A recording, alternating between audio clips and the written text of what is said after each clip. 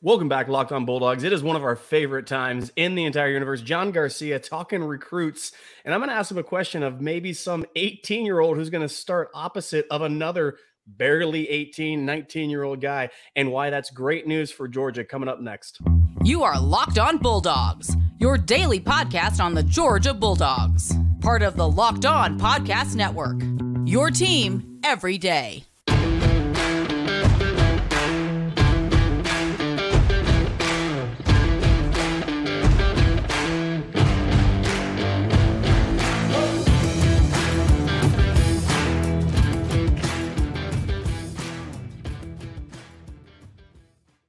Welcome back, everybody. Today's episode is brought to you by FanDuel. More on them in a moment. But we welcome in John Garcia. If you don't know who he is recruiting all things in America. This man just knows these recruits like the back of his hand. John, how you doing today? I'm doing well. Good to be on with you. A first time, I think, since the Dogs won it all, huh? So yes, that's exactly to your right. Audience, yeah. Yes, and if you don't know John, you'll get to know him very well. This guy is, like I said, very connected to the recruiting world, and Georgia is no stranger to getting the big-time recruits. So I want to start, John, by asking you a question. We have seen one of the greatest safeties, I think the most all-around best safety Georgia's had, Christopher Smith, in a very long time. And that's not discrediting a lot of guys, but man, that guy can fill an alley as well as go over the top. He was a anchor point in this DB group last year. He moves on, going to the NFL, and that presents a giant hole in the secondary.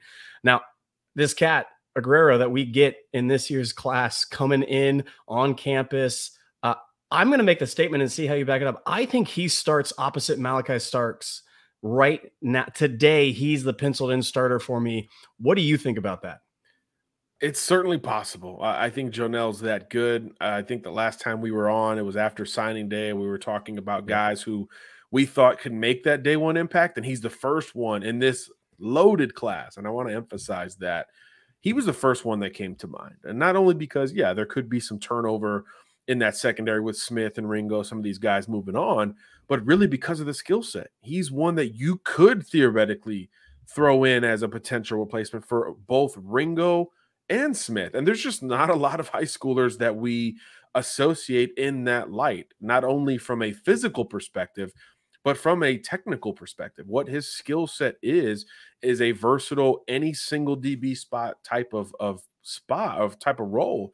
And I think when you talk about safety, naturally, we've already seen Georgia transition there so very well with a freshman. And the difference between him and Starks is he's already done it. Starks, it was a projection. It was he has all this juiced up athleticism. If we filter that into the safety spot, yes, everybody watch out. And that's exactly what happened. I mean, freshman All-American, like by game 3, it was already penciled in.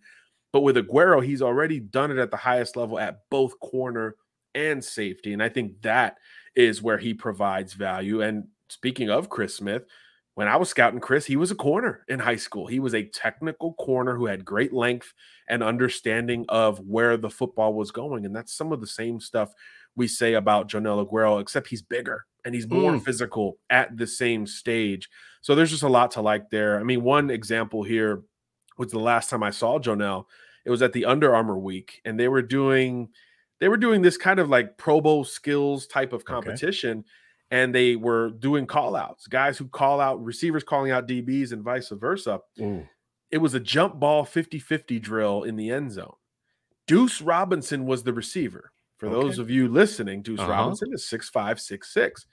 The DB that was called out, maybe his future teammate, was Jonell Aguero. And 3 of the 4 reps, Aguero won either at the line of scrimmage or, more impressively, at the catch point when the ball was actually coming down into Robinson's hands. So when you're 6 inches shorter and probably 30 pounds lighter and you're winning at the catch point against that guy, it really does say a lot about your ability and your understanding of the flight of the football. And that's just the one sample, the most recent of what Jonell Aguero brings to the table. And I think that's probably the reason why a lot of other folks were like, let's move this kid up the rankings just a little bit, because he really answers the bell every time you see him.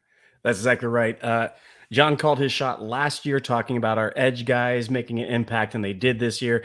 He's calling a shot with Aguero. I agree. Malachi Starks came on the scene at Oregon, had that ball skill, that ball hawking ability, and we saw it right away, instantaneously. And I leapt for joy, and I said, I'm all in on this guy, because you don't see that in-phase ball skill from 18-year-old. You just don't see it. Well, here's one, and now here's another. And if you want to talk about, go watch Deuce's tape, y'all. This is stupid what that cat can do. And now you're telling me there's a guy who beat him 3 out of that's ridiculous. Now Smoke comes over in the portal from A&M. Maybe he slots down in that star, kind of that fifth DB near the line for UGA, or maybe he gets some reps at safety. I think we're going to see a lot of rotation early on in the spring, but man, if I had one guy, one new face to say starting from day one, it's going to be Aguero. And also a guy that gets a bump is Mpemba. I don't know why he wasn't already way up on the board. Again, sometimes your analytics lie when your eyes should just tell you that dude is different. Does Mpemba have the same ability to do a Michael, influence like that from day one as well? Potentially. I mean, I think from an athletic profile standpoint, it's absolutely there. Maybe the reason some folks were slower on him was because we saw so much tight end with him as a junior that we were kind of waiting to see it all come together as a senior. But boy, it came together quickly. I mean, he was beating Francis Mauigoa about at a 50-50 clip there in practice at IMG. Mauigoa, maybe the #1 OT in the country this past year. And then, as the year went on, he just kept getting bigger. I think that was the most surprising element. When we saw him at Under Armour, we were just like, that's Mpemba? He looked 15 pounds heavier, but in a very good way. He went from, okay, I could see where he was a hybrid tight end, to, oh, no, this is an edge. This is a no-doubter edge. He kind of looks like Michael Williams, a little bit more rocked-up version of Michael Williams physically coming off the bus. Now, from a technical standpoint, he's a year into this thing, so he's got a little bit of ways to go, but we've seen it year in, year out at great programs. You can rotate in that freaky freshman, even if the technique isn't quite there. And I do think Mpemba's got that upside. The first step is great. He's incredibly strong and balanced in how he attacks an offensive lineman. And he has developed some of those counter moves because everybody thought he would try to win with speed. So over the last year, he is working some of those interior moves, spins, club, push pulls, mole overs, all of those elements that make you a well-rounded pass rusher. He is adding to his repertoire. So yeah, I wouldn't be shocked if he cracks, a third down package and actually makes some plays pretty soon. Yeah, that's right. Michael Williams came onto the scene, and if you saw him in Ohio State game, was wrecking a first-round tackle to get to the quarterback. And if you're telling me that the physical attributes are there, and yet again, what Kirby does so well at UGA is not only recruit these guys, and we call them lotto tickets. That's not diminishing these guys, because not all ratings are the same. I'm just saying certain lotto tickets have better percentages of hitting. That's what these star rankings are.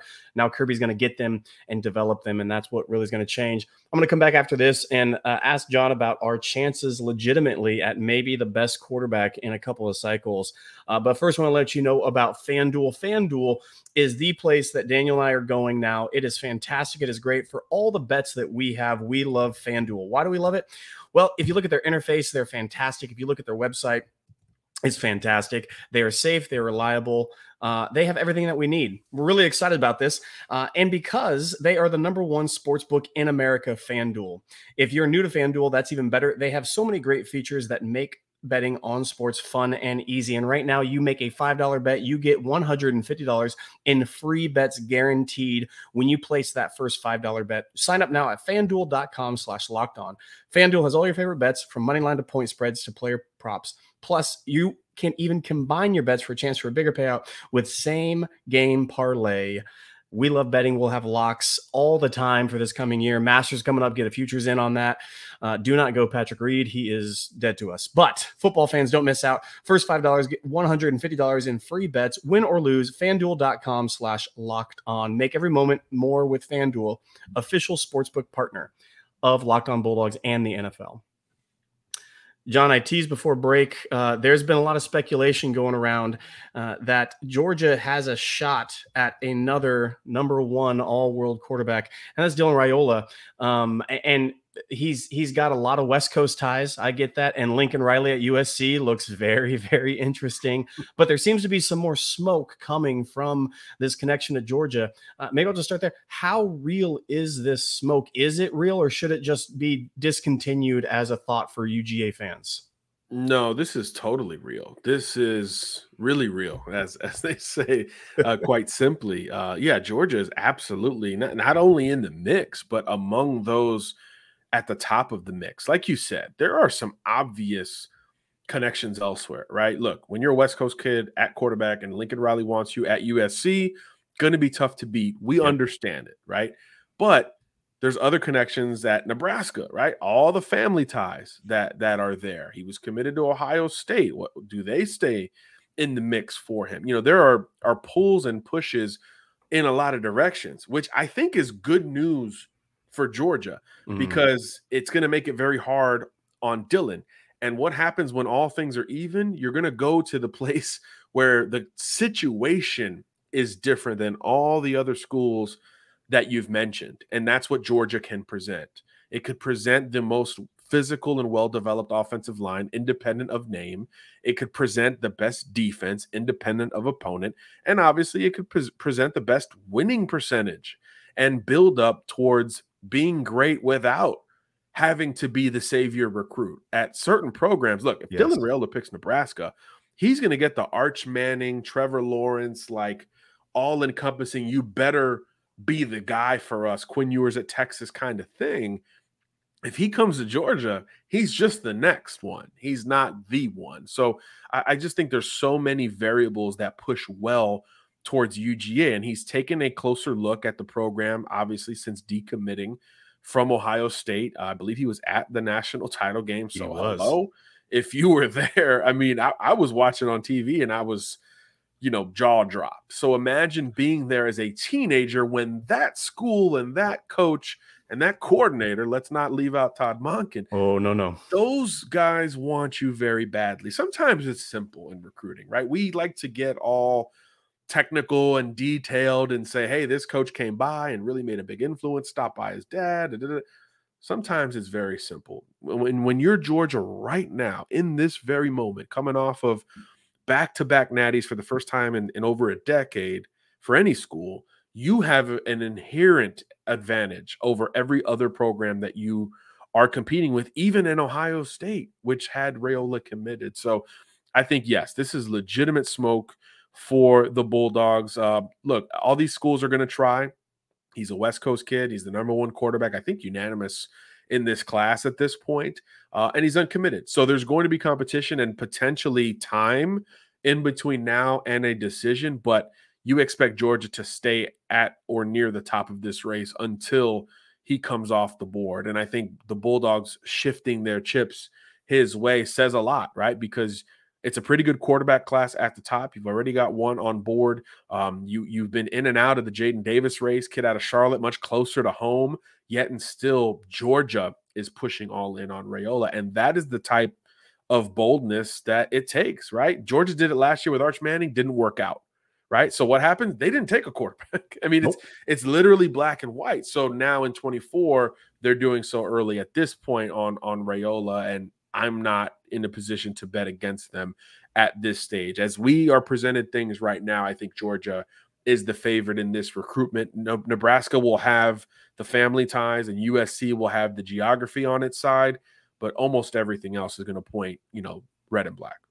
That's exactly right. And that's why I think we do have a legit shot at this. And it does feel different than the Arch Manning. Arch Manning has a brand that he wants to bring into something, and going to Texas makes that Manning brand very, very illustrious for him specifically. Raiola wants to, like you said, be the next in this line. And yes, Todd Monken, I've said that he is the best offensive mind in college football right now.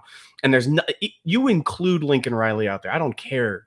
I will take him every single. I know that Lincoln's really, really good. I'm not discrediting that, but this is real. And if that's the case, people be talking to Georgia all the time, like, oh, hey, you had a walk on, you had a guy that had no stars, yada, yada. Okay, just imagine, like you said, now we have an offensive line that just year in, year out gels. They don't give up sacks. That's the new standard. And then a defense that says, sure, take everybody you want to the NFL. we're going to be in every game. We might be better. We might be, gosh, we said that last week, and we were reminded, we said we might be better, and then we said, oh my gosh, we said that last year, and sure enough, look what happened. Now Raiola comes and says, yeah, I want Todd Monken, who has NFL ties. Hello, again, this young man wants to establish himself. It is certainly something to keep an eye on, Dog fans, and I love hearing that there is actual smoke to this, or actual fire to the smoke.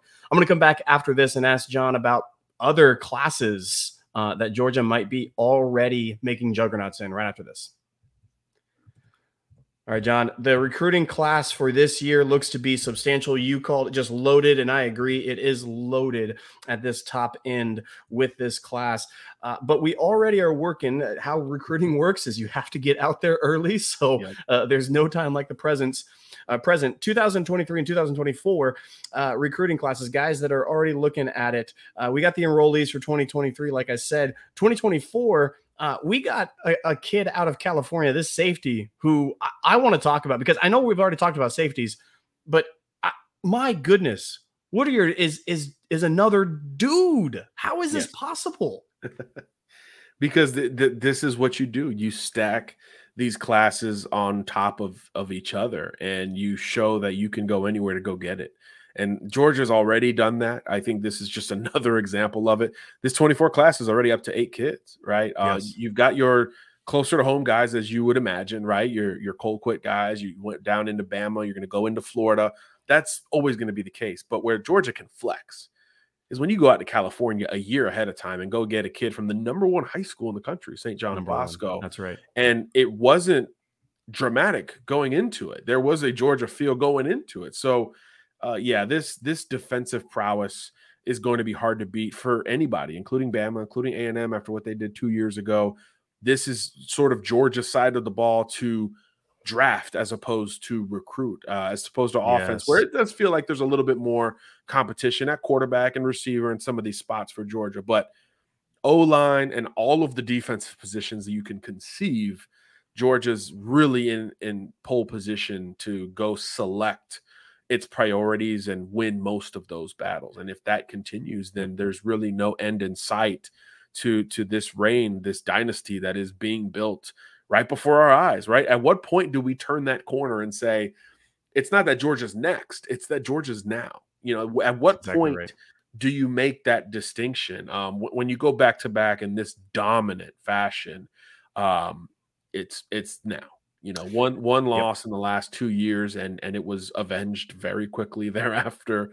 So there's no point that you can emphasize to dethrone UGA at this moment. And when that's so clear, we talk about how perception is important in recruiting.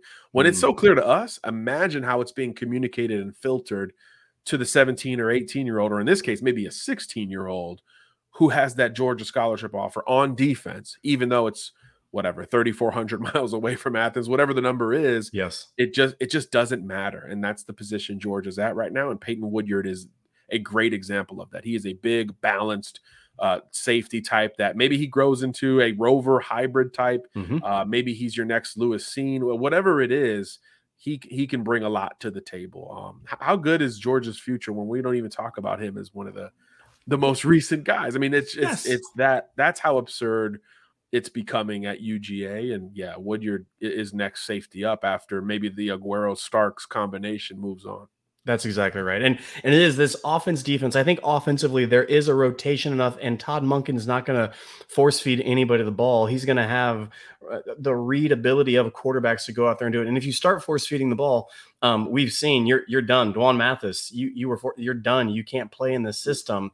And so offensive guys, I hear that. Defensive guys, go out and eat. And if you could prove you can eat, Kirby and staff has no problem just shoving you onto the field. I don't care your name. I don't care your seniority.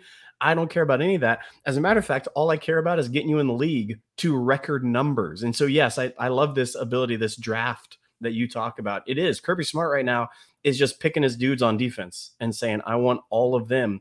Go get them. And we saw it last year and the year before with defensive end, as well as some this year. Now we're seeing it, I think, in the secondary with last year's haul and this year's haul at DB. And now this just continues that trend. It's a plethora of riches. I don't understand how it's even possible still, because like you said, we're talking about it. These kids are talking about it more every single day. And when that helicopter lands, it's something different in the Kirby copter.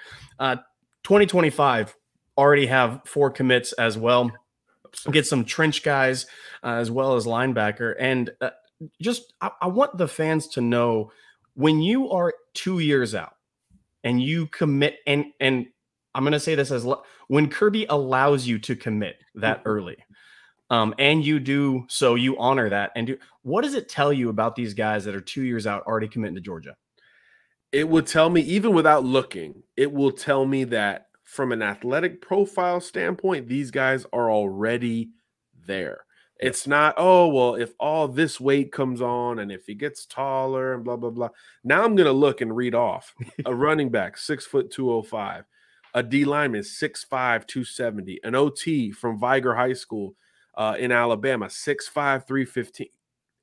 They're already there. That's what it tells me. There's enough conviction from the Georgia side of this to take multiple commitments in the class of 25. And I think that number increases here over the next few weeks and months, because you've got junior days, spring practice is going to ramp up, and kids are going to flock to UGA to claim their spot. And that's, again, when you are at the mountaintop, you have all the leverage when it comes to your staff, your current players, and certainly with recruiting. You have all the leverage in those conversations. So if you want to be bold and say take it or leave it, kids are going to take it more times than not. And otherwise, you're going to stay in the race for the very best at just about every single position. So if there ever was a time to take some guys early because you've got the conviction that physically they're going to develop more, but they already show that floor that they're there, go ahead and do it, because you're Georgia, you're at the mountaintop right now,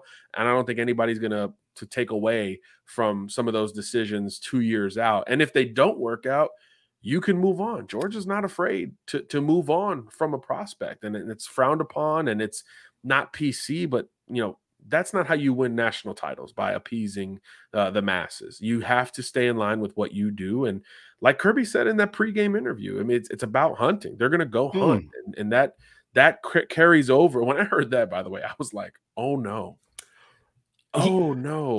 They asked a question. I'm a journalist, so TCU was an amazing story. Yes. I knew they weren't going to win, but I was like, maybe they'll just go bombs away and try to figure something out. But when he said we're going to go hunt pregame at the Natty, I was like, oh no, this is a lot of confidence, even for Kirby. This is a lot. So anyway, when you have that at that wind at your back, you're going to be able to go recruit multiple classes with relative ease on the front end. And if you make decisions later, you have bought the stock enough for folks to not be able to question it very much. And that's where, again, UGA is at right now. You're exactly right. This is, and it is not PC. I think, if I understand how Georgia recruiting has done, they are doing services to these young men, these early guys. If they're going to move on, they do right by them, because Kirby knows as well the portal's still out there. So we don't want to burn any bridges. We're not going to do anybody dirty.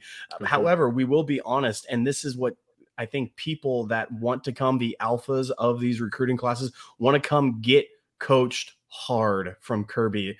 And that is exactly what he does. So yes, to your point, these cats fit every check mark. Production, check. Already up there at the camps as a sophomore, yeah, check. Skill, size, check.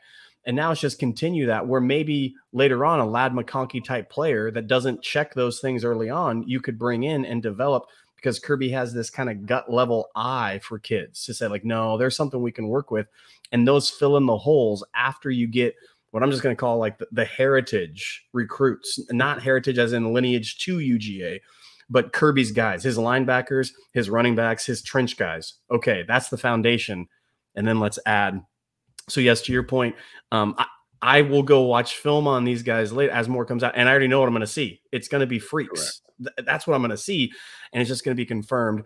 And then later, Mpemba, the guy who's this hybrid who we see development can come in, and he might be the steal of it, but the foundation was already laid well before him in that class. This is John Garcia. John, where can people find you over on Twitter and follow and hear from you?